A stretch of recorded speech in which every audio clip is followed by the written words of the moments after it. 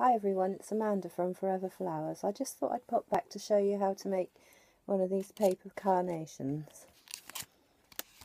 I made this from Tim Holtz die that I cut out the carnation shape first. This one is Tattered Florals. The die is called Alterations and the number is 666640.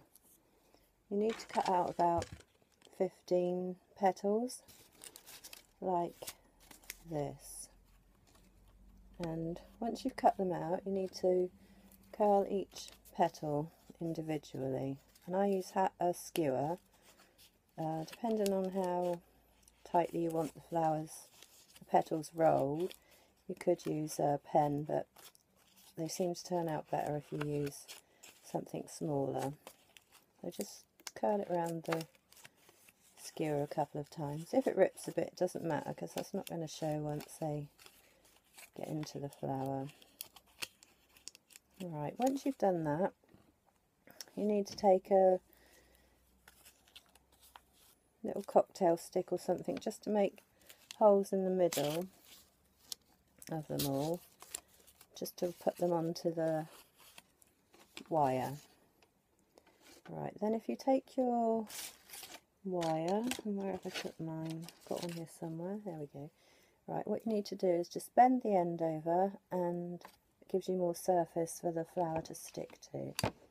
And then just take your glue gun, I'll just put some more glue in there, and then put some glue on to the end of the wire. Right, the next thing you need to do is take your first petal, poke the stem through, pull it up to the top, and then the first petal you're just going to squash it all together really tightly, but hold it onto the wire so that it sticks well, and that's going to be your base for the rest of your flower to stick to. It doesn't really matter what that one looks like because that's going to be right in the middle of the carnation. Right, the next one, you need to thread it onto the wire, and then, let me just pick up my glue stick.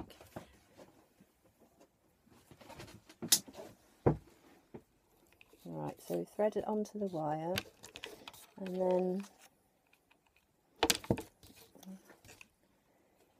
yeah, it's trying to fall out again. Right, now you need to put some glue around the base of the flower and just push the next petals up onto it, and push that quite tightly as well. And you need to do, I'd say, about 3 or 4 like that. That's what we've got so far. Push the next one onto it. Just glue in the same way as before, just a little bit round the whole flower to give it a good surface to stick to. And then just push that one up onto the petal too.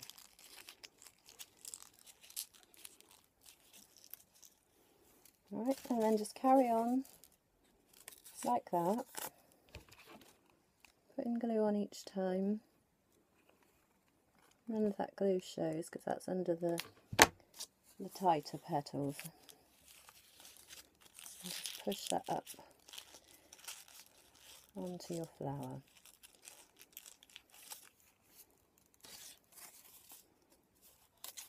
And the next one.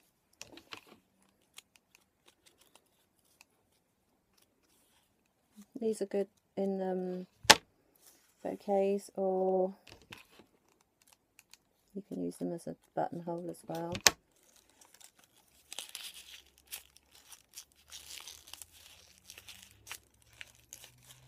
Right, now as we've got them, that's quite tight ones for the middle, and then as you go along now, you want to not push them quite so much together.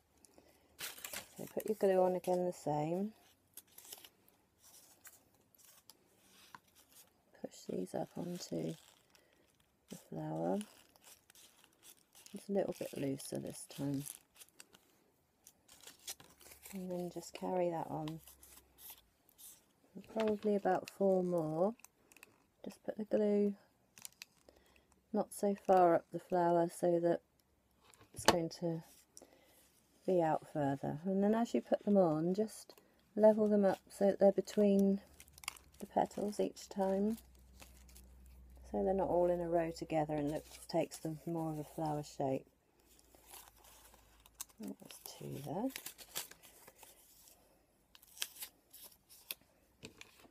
And then just glue around the back like that. There's a bit on every petal, and pull it up onto, just turn it a little, like that, and then just carry that on until you've got your desired amount.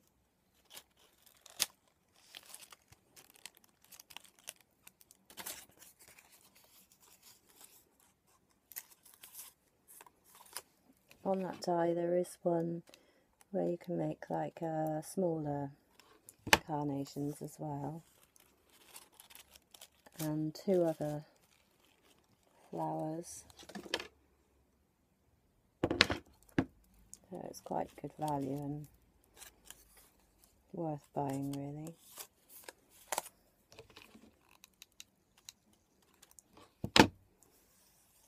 And then just carry that on. In the end you should have a carnation that looks something like that. There's the one I made before. It's a little bit tighter I think, but yeah, that's basically it. They're easy to do.